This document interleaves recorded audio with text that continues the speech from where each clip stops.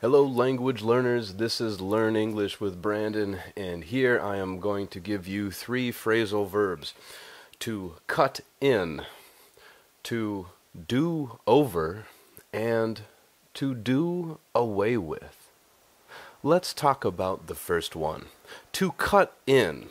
To cut in means that you are interrupting somebody or something, some action that is taking place at the moment.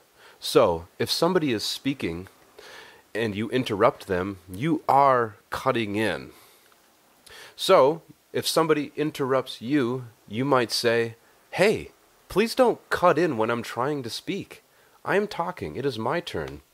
Or you might ask somebody politely if you can cut in. You might say, "Do you mind if I cut in? I have something really interesting to say about this topic." Now, the next phrasal verb, to do over. To do over means to repeat something. We generally say this in academia when we need to repeat an assignment, or we say this in business when we need to rewrite a letter or rewrite a proposal. Your boss might tell you, "Can you do that letter over again? Can you say this speech over again?" To do over, to repeat something. Now the last phrasal verb that I gave you was to do away with.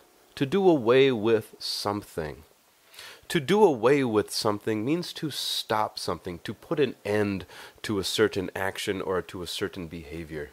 For instance, in the office, we are switching to digital format, meaning we are going to store all of our documents on the computer as opposed to hard copies. We are doing away with paper copies. We are doing away with paper records. To do away with, to stop an action. I hope you found these phrasal verbs helpful.